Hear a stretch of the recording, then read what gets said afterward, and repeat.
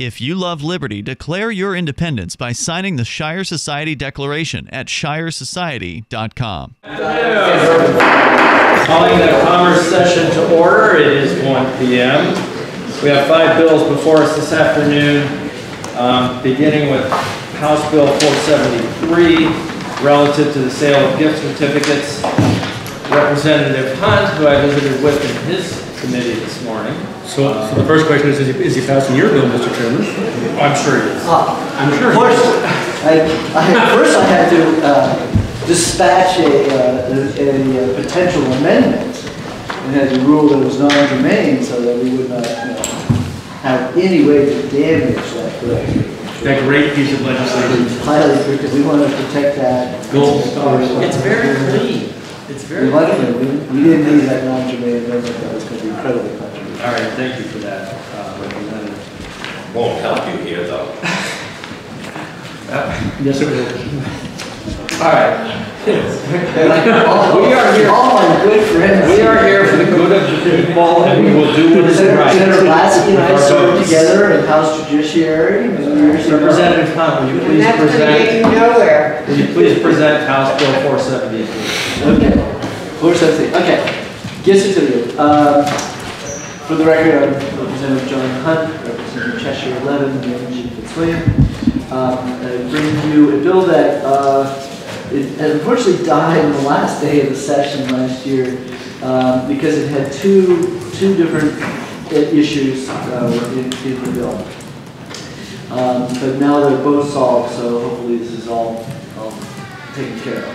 The primary purpose of the bill was that way back when we passed the initial gift certificate statute, it was based on the fact that if you went into a store and you gave somebody $10 as a layaway, and you gave them actual cash, that, and this is the old law, was that after 5 years, if you never came back again, then that business was required to turn that $10 over to the state as abandoned property. Obviously, to track that and get a handle on that was going to be problematic. So the way we changed the statute is we created a de minimis amount, so that how much money is okay, and that was $100. And to give you an idea, I think Senator Rubens and I were working on this bill, so that shows you how long ago this was when we passed it. It was a good 20 years ago. So $250 made sense to bring the dollar amount up to what is reasonable amount of money that needs to be really attractive. The problem we had was that we had forgotten the other statute because it's written really it's in 2 sections of the law. One is the abandoned property section, and then the other is the Consumer Protection Act statute. So we did it in one, not the other, and so that is addressed in this bill. And then the only other issue we had, which wasn't really a Senate issue, it was a House, it was a problem I was having inside my side of the aisle, the wall, was the issue of the definition of gift certificate, where you see line 10. And everybody said, boy, that language is pretty archaic, it needs to be modernized to the way we do gift certificates today. And we kept playing around with the language and how to do it, and finally I said, well, if the problem is the word written, because nothing's written anymore, everything's done electronically, just de minimis, just take the word out, and that will solve everything. So that's how you have that. All right.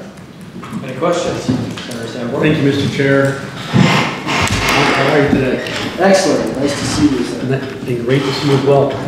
I probably should not throw a stick in the wheels of your finely tuned bicycle, and I'm trying not to do so. But if you look down at line 15, where it talks specifically about credits issued for store merchandise, what about all the gift certificates that say the hospitality industry and all the other places where it might not be merchandise, but it might be making a payment towards a credit for some service or good at a future date? Okay.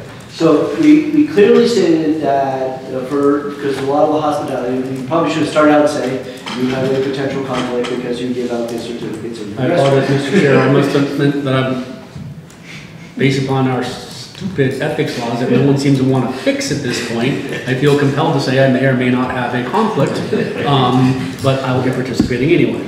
So, now I say, so we started out is has to have actual value. Okay? In other words, you can't, if you, as a restaurant, say, if people come in and say, would you make a donation to the chamber, and and you issue a little gift certificate coupon, but you did not receive any monetary value for that. You have to have underlying monetary value involved in the transaction. If I can follow up. Absolutely. Thank you, Mr. Chair. And for the record, our ethics laws are not stupid. I'm just frustrated that we can't fix the ones that are seemingly overly excessive today. That being said, I appreciate the stuff at like the chamber where all of us as business owners throw money at those types of charities and get nothing in return. But many of us also sell gift certificates, say like by Christmas season. Yes. It's a big part of everyone's business to sell gift cards and gift certificates that we are receiving money for with the promise to provide some sort of a good or service at a later date. Yes. So when I specifically read this, it talks specifically about store merchandise credit. Correct. And mine's not store merchandise. It is a credit. In other words, if let's take that store merchandise credit. Let's take that. Let's say you are a clothing store and someone comes in and pays cash for a pair of pants, $100. In this case, it's $5. Okay, if they pay that $5 cash and then they take it home and they say, "Whoops, it doesn't fit," and they bring it back, okay, then you theoretically, your returns policy would give them their money back, unless you had written on the sale final sale. That you made clear that there was a non-returnable item. But if you take it back and you now issue that merchant a $5 credit, okay, because they paid you the $5, you actually did receive the $5. Even though there was some merchandise, even though there was some transactions in between, you should have sitting on your books that if this customer comes back, you have a $5 credit on your books. Yes. You must honor that for the rest of your business life. I appreciate that, and I agree with everything you're saying. My question is more, if someone doesn't buy anything and return it, that if someone just walks in the door and says, "I want a gift card," or "I want some sort of a credit." That's particularly exempted from this statute. It's specifically exempted from the section. So this section is solely about having bought something and returned it. Correct. My apologies, I wasn't aware of that. Thank you. No problem. Thank you, Mr. Chair. We're here to inform.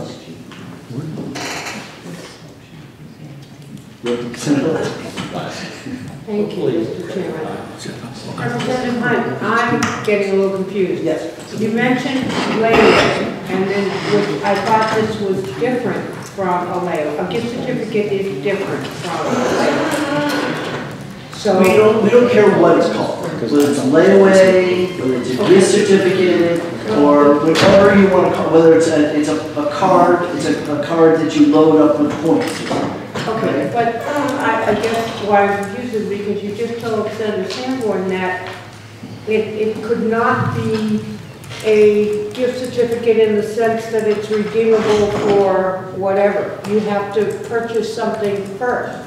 Or you've given them cash. So if I could clarify, Mr. Chair, for the Senator and the House Rep, the fine senator to my right enlightened me to remember that it's from line 14 to 22 is a different section of law that is specifically for custody and of unclaimed and abandoned property. So line 1 through 14 has to do with the type of gift cards I would sell.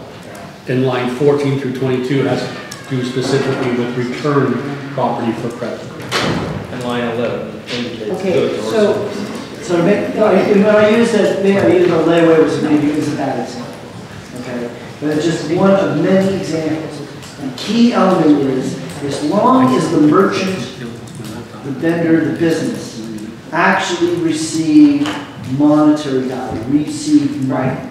But if they just give it away, In other words, I'm sure that if his restaurant, I would go into the chamber and say, we're doing an auction, would you want to give us a $100 gift certificate? And they just write that gift certificate out, but didn't get paid for it, right?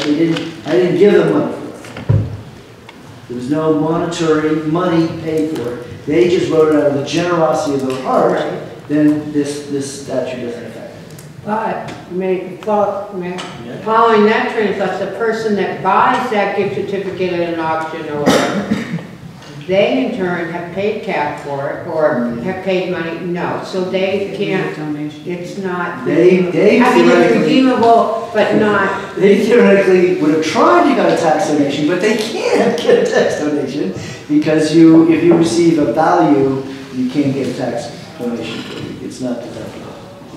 So, but yes, it is true that is a sort of a nuance, but no, that's not redeemable. So my nuance isn't any good. Thank you. That's okay. Are there other questions? That was a good try. Other questions for the representative? All right, thank you, Representative Hunt. Appreciate it. Next up, Senator Regina Birdsell supports, does not wish to speak. Curtis Berry from New Hampshire Retail supports, does not wish to speak. Darryl Perry from Liberty Lobby supports and would like to speak. Mr. Perry. Thank you. I will be incredibly brief. For the record, Darryl Perry, CEO of Liberty Lobby LLC.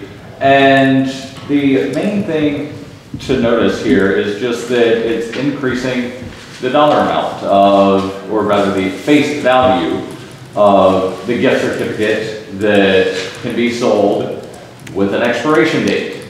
I tried doing some research on the particular statute to find out exactly when the $100 was added, and it was either in the 1960s or the 1980s. The research that I was able to do online was not the greatest. Thank you, whoever runs the General Report website for not making things easy. But in either case, once you calculate for inflation, you're looking at somewhere around $250 based on when I believe the $100 actually got added to statute. So this is just keeping up with inflation, if you will. And also it, as Representative Hunt mentions, strikes the word written to allow for a gift card or some sort of input on a computer to where, yep, we've got it in our computer system instead of actually having to write out a physical gift certificate. So basically it's getting the statutes into the 21st century. Good bill. I don't see it as being controversial at all, and I'll answer any questions. Sure. Thank you for the research and the testimony. Henry Vayu supports and would like to speak. Mr. Vayu, welcome. Thank you, Chairman Innes and members of the committee. For the record, my name is Henry Vayu, and I'm here on behalf of the New Hampshire Lodging and Restaurant Association. And we were the ones that approached Representative Hunt and all to bring this bill forward. The bill, as Representative Hunt is explaining, has two parts.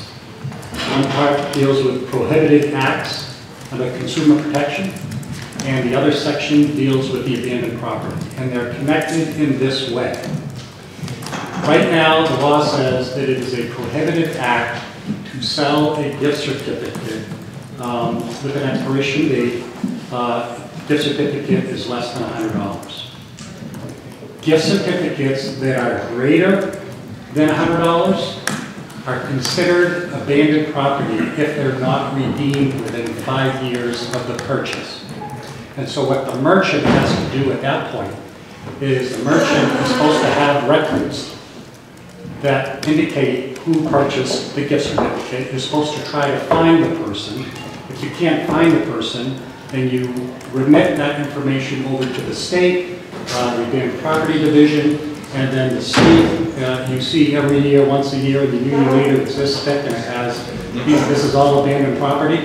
Well, that's how this would end up. It would end up in there so that the person who purchased the gift certificate of $100 or more can get that value if they haven't use the gift certificate to buy goods. So that's how they're linked. That's how these two sections are linked. So if we're changing in one section, we have to change it in the other section. So all we're doing is we're increasing the threshold at which something becomes abandoned property and sets off this whole complicated process for the merchant to try to find the recipient, the purchaser of the gift certificate, which is usually different than the person that actually uses the gift certificate because it's a gift. So anyways, so we strongly support this. It's good for the merchant, but it's also good for the consumer. Because now, if you look at it this way, a gift certificate up to $200 cannot expire. And so if you purchase one, you can redeem it at any point. So I think it's good for both the merchant, it's a win-win for both. This bill was introduced last year, passed the Senate last year, went to the House. There was a mistake at the very end with one of the dates, so we ended up just killing the bill, reintroducing it this year. But that is basically the purpose of the bill, and I'd be happy to answer any questions. Questions from Mr. Baker?